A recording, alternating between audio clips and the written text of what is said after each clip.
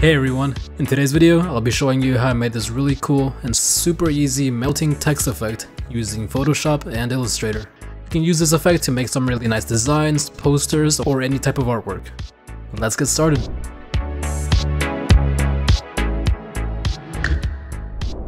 Start off by typing your text in Illustrator by pressing T.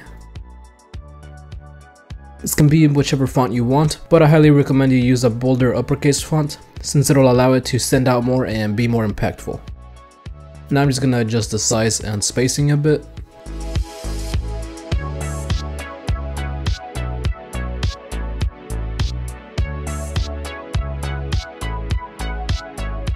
There we go. Now once you have your text, you can change this to any color you want. I'm just gonna leave it at this blue color. Now alt click on my text to duplicate it, and I'm just gonna drag one to the side to have a copy just in case I want to change it later. Now alt click again and drag this one directly below it.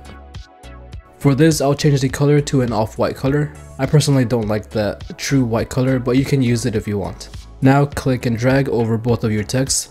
Press W to select your blend tool. Click on both your text.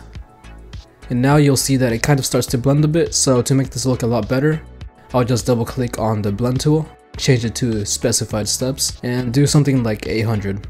Now you can see that it looks a lot better, but we want to go from top to bottom, so press A to select your direct selection tool, select your top anchor points, and drag it down over the second one. Now save both of your images as PNG files. I'll save one of my 3D or melt effect, and one of just the text alone.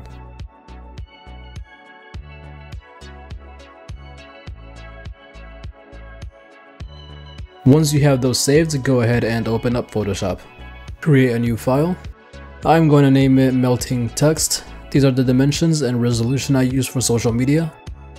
And also make sure your bit depth is set to 8 so that you're able to use filters. Click OK. Now to create my background, I add a new layer. Go to Edit, Fill, and click Black. Then just lower the opacity a bit. Now place both of your files that you saved earlier, and make sure that they're both lined up. You can move them around and scale them by pressing Ctrl T. Then select both of your layers, Alt click and drag to duplicate them. And I'm just gonna press Ctrl G to create a group with my copies of the text. You can go ahead and hide your 3D text layer, rasterize your text layer by right clicking, and double click on the icon to open up your blending options. Here we are just going to change the color to black. Now duplicate this one once again by pressing Alt and dragging. For this one we will remove the color overlay and add a stroke. I'll change this to 4 and change the position to center. Also make sure your fill is set to 0 to make the inside transparent. I'm also going to change my stroke to a light blue color. Now rasterize your stroke layer and check bevel and emboss. These are the adjustments I made. Now select the layer with your color overlay and add an inner shadow. You can also add a subtle inner glow. Once you're done, double click to rename your layers. Next, you will add a layer above your stroke. While it's selected, press Alt and click on your stroke to create a clipping mask. Press B to select your brush and press Alt and select the lightest color. I adjust the hardness by pressing Alt and right clicking, and while holding Shift, I draw a line across the bottom to blend my text into the 3D effect layer. I repeat this on the top line of the text as well. I also changed the blending mode to lighter color. Now this is optional, but what I like to do is shift select my layers, go to Edit, Transform, and distort it, as well as change the perspective. Add a curves layer above your melting text layer, and create a clipping mask. Now I adjust the curves to make the colors pop. After that, I add a new layer. I'll head over to Edit, Fill, and make this one 50% gray. After that, I head over to Filters, add noise, and change the blending mode to overlay.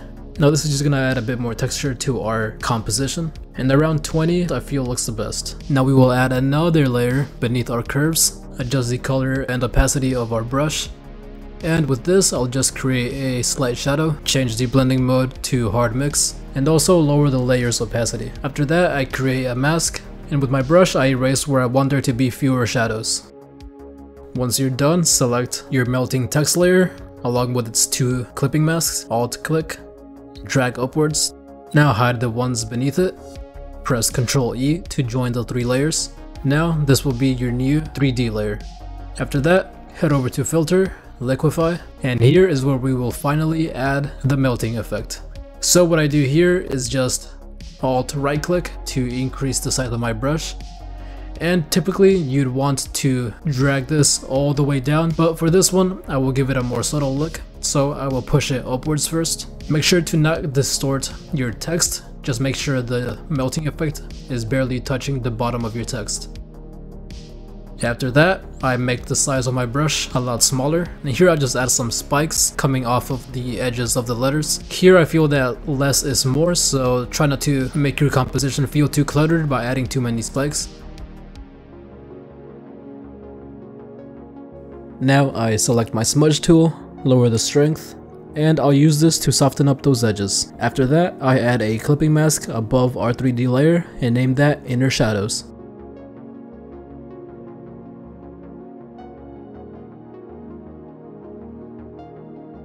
Then change the blending mode to soft light, add another curves layer, and these were my adjustments for that.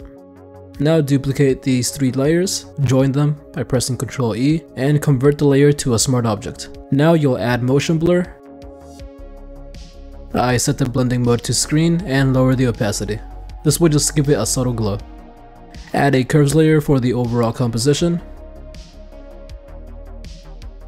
I will also add a mask to both my blur layer and my 3D layer, just to fade out those spikes even more.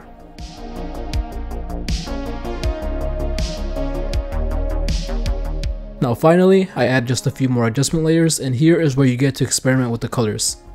So if you're following along, just use similar values to mine.